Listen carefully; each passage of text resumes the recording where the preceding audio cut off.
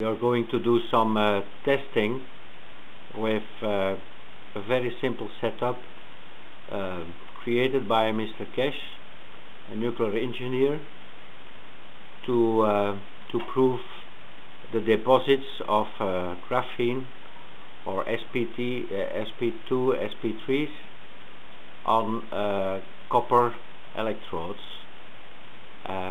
This test is going to be performed at normal pressure and normal temperature, room temperature.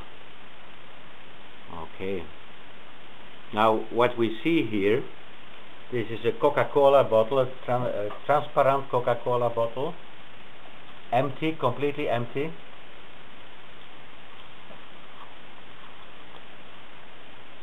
Without anything inside, empty, and with new copper electrodes who are made from nails from the roof.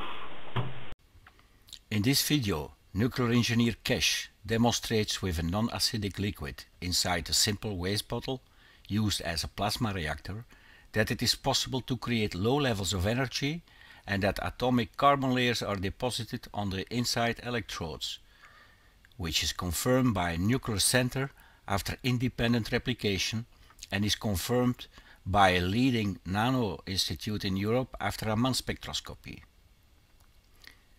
For the creation of carbon sp2 and sp3, no additional sources like magnets, lasers, arcs or gamma rays is used. The experiment happens at room temperature and normal atmospheric pressure. This is to demonstrate that nano material, nano tubes and nano layers can be produced in a very simple way without use of radioactive material and without use of any high temperature and pressure at the room conditions. What we done, we have already submitted this to a nuclear institute which they've done the test independently, confirming the correctness of the method. Fill this bottle up with a specific liquid which is made and is in this bottle. It's transparent liquid, harmless, and then we measure to show that there are literally plasma electric charges within the bottle. Then we measure the voltages within the bottle because it will be demonstrated soon. Now question, the liquid you have there, is it identical to the liquid you gave to the nuclear institute? Yes.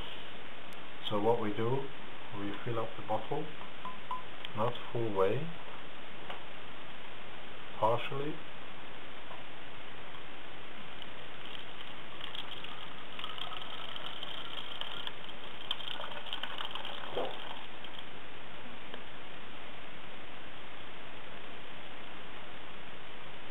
we close the gap.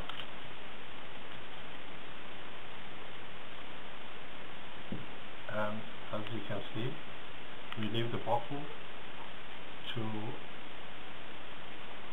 be for a while, that the process of plasma production of plasma can carry on. For a while, that the process of plasma production of plasma can carry on. Okay, so in the top there is a plasma. The plasma will be created slowly in the top, and what will happen, we will demonstrate very shortly that you actually do not need the environment of the liquid to achieve the production. This is like an ignition system, the liquid. Once the process stops, the whole reaction chain of reactions will take over, and hydrogen will be created, and the plastic, which is the constituent of the bottle, will release its carbon to be deposited on the material as a nano layer, and the other component of the plastic, which is hydrogen, will be released as atomic hydrogen, which can be used for energy production and is being measured to be correct. What I want to do is something very simple.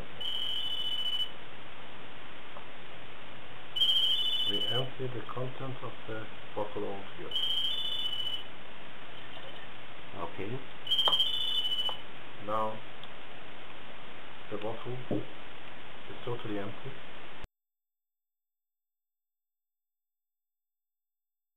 The electrodes are getting dark.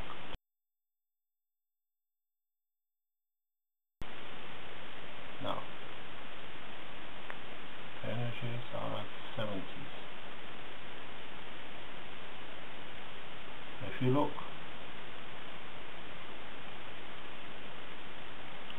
you're building up, and then you can go back to negative and switch over, which shows the capacitor property of the nanomaterial.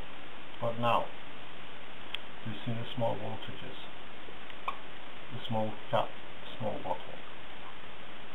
My philosophy has been that in the universe there are no caps. We don't see any caps on galaxies. There are open space energies. So we're going to show a very simple material. This is the same phenomena. This is the cap, and this is the bottle, totally open. We still have the same energy. Is this what we call tapping into universal energy? Even higher, at the much higher levels. Now we have the energy from outside the bottle penetrating inside. So, but still there is a plasma. There is a plasma. The process has started. You cannot stop the process. So you mean that in the you see in the bottle itself, yes, plasma is created? Plasma now is created in a very rapid point, because now the CO2, which is within the air, is becoming part of the components of absorption. Now you will see the deposition of the carbon on the electrodes will be much faster, because the CO2 in the atmosphere now is allowed to join the total decomposition of the head of the aspect as well.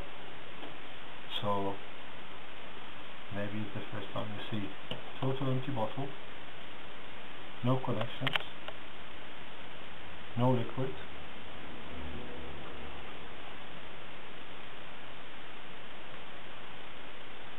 Okay. You've seen it here, so you don't need me to confirm to you, you checked it yourself. Now,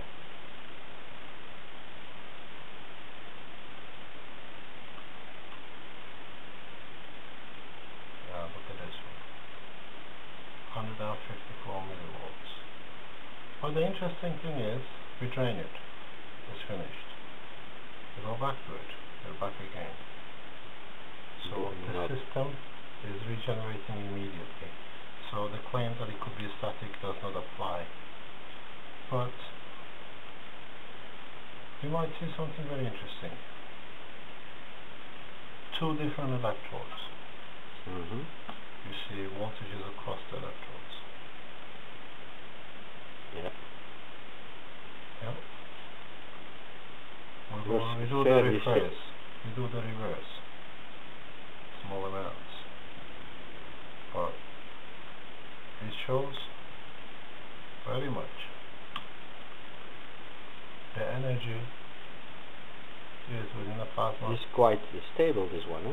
Yeah, because they are very, very stable. What we do, we change. 80 on the same electrodes, and more and different across two electrodes which are not even connected to each other. 60, 70, 65. The drop is because of the resistance in the meter. It comes to a point that it doesn't go anymore. Take it away, put it back on again, and the build-up is there again. So, for the first time, you can see the development and creation of energy from open space in a plasmatic condition.